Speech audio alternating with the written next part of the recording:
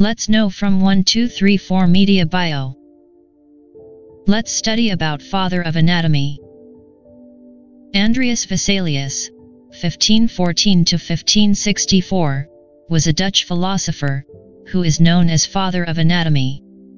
Let us know more about him.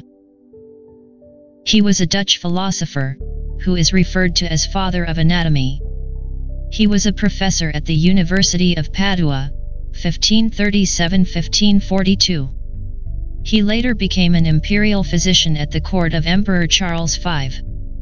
In 1533, he developed an interest in anatomy, and he was often found examining excavated bones in the charnel houses at the Cemetery of the Innocents.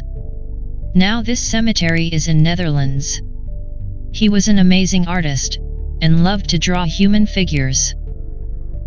Some of his popular books are De Humani Corporis Fabrica Libri Septem, Tabulae Anatomicae, and The Epitome of Andreas Vesalius. Let us discuss about his works. Vesalius created detailed illustrations of anatomy for students, in the form of 6 large woodcut posters. In 1539, he put forward the concept of bloodletting. It is the process of withdrawal of blood, to cure any disease. He was the first to draw the structure of human skeleton. He came up with the concept that skeletal system is the framework of the body. He contributed to the study of the muscular system. He believed that the brain and the nervous system are the center of the mind and emotion. He was the first to identify that heart has 2 chambers. So how was the story? Let me know in the comment section down below.